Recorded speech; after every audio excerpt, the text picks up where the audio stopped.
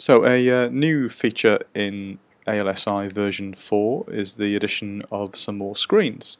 The screens are selected by tapping on the current mode button, that's the dark blue box here.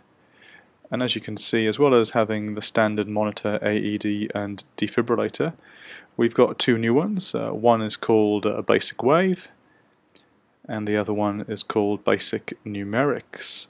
We're going to start off with Basic Numerics and see what we can do there. So here's the new Basic Numerics screen as seen on the student screen.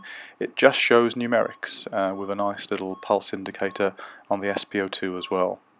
Here's the Basic Wave screen, and it's the same, it's just got some numerics there.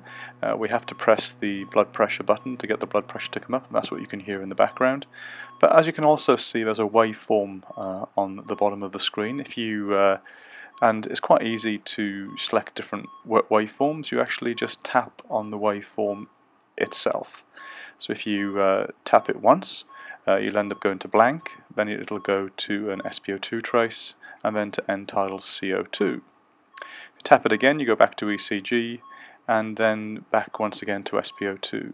Now if you alter the waveform on the SATs trace to poor perfusion, you can see that the waveform goes low, as does the pulse indicator.